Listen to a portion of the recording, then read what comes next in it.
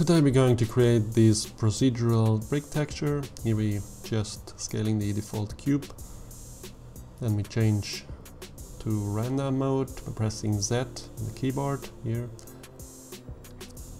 Then we go to the world tab, world panel, choose environment texture, and here we open an HDR image. You can find it under polyhaven.com. Here in the render tab we go to film and check transparent, and also we check ambient occlusion, bloom and screen space reflections.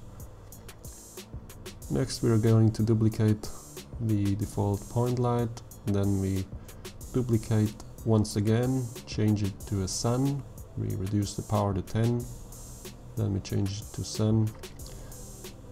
Reset the rotation by pressing Alt R, and then on the X rotation we type in 70.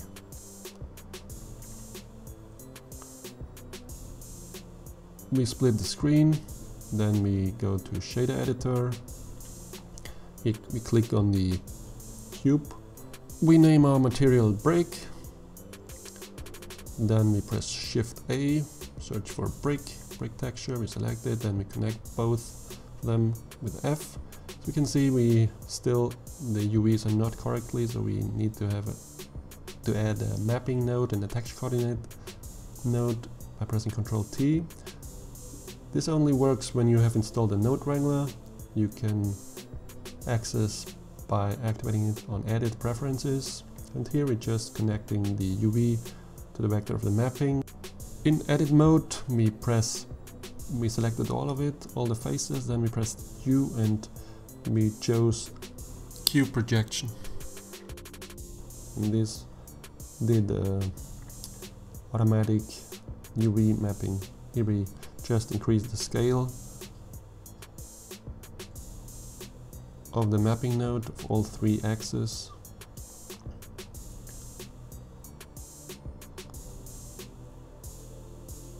And here we are just going to change the color 1 of the brick texture, which will be 59322A. The second one will be 5C, 4D, 3C.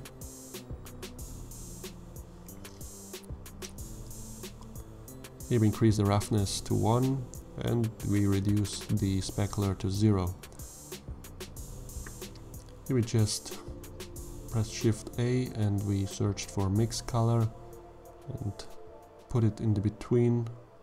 And here we're just changing the color to orange one, 90, 40, 19. We change the blend mode to overlay. And then we increase the factor to about 0.85.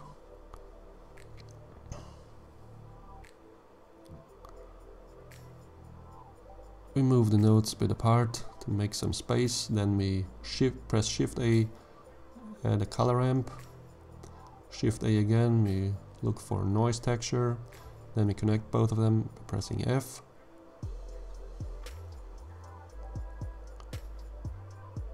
We connect the color to the, first we increase the mortar smooth of the brick texture, then we connect the color of the color ramp to the mortar of the brick texture.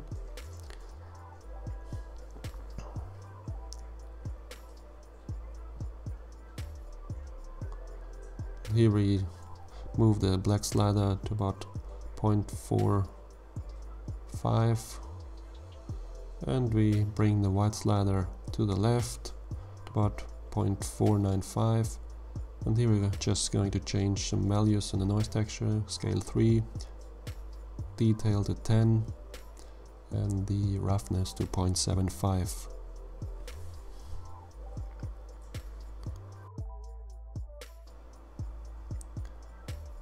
So here we change the color to CA.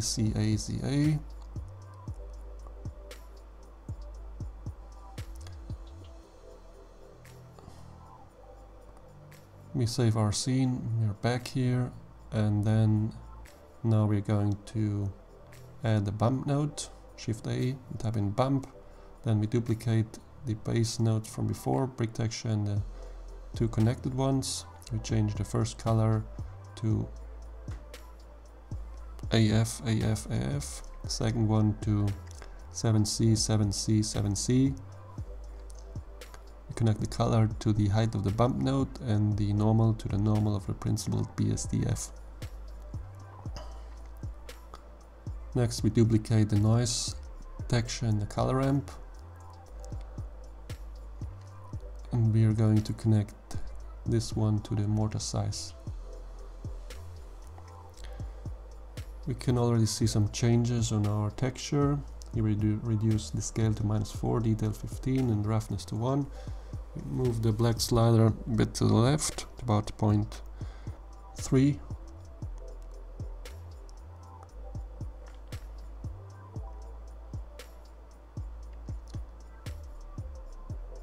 And the gray one to about 0.805.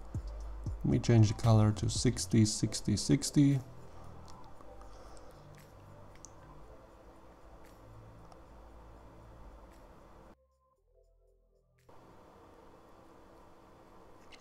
Here we select both nodes, the color ramp and the noise, Shift D to duplicate, and then we connect the color of the color ramp to the mortar of the brick texture. We're just changing the scale value to 3. Then the sliders of the color ramp, we will move the black slider to about 0.53. We change the gray color to CA, CA, CA.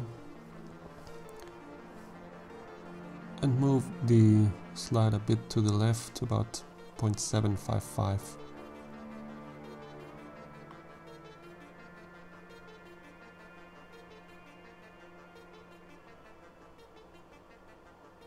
We're just looking to make some improvements, just some subtle changes.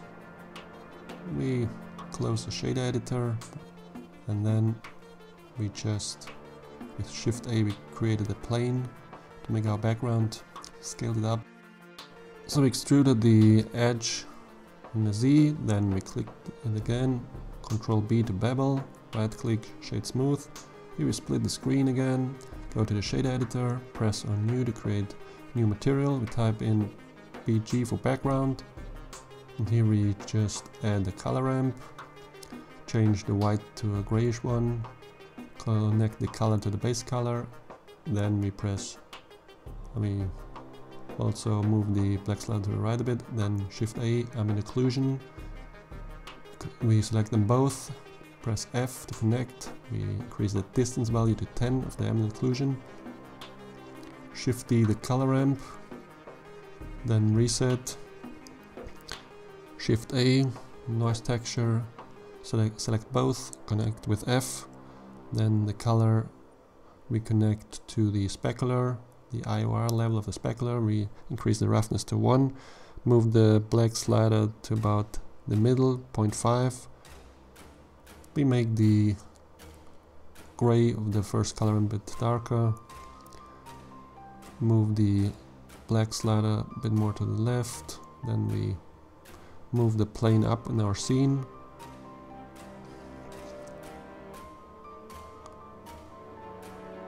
Move the point light a bit more down so it affects more our brick wall. Move the plane up a bit more. And next we're going to place the camera to view with Ctrl-Alt-0.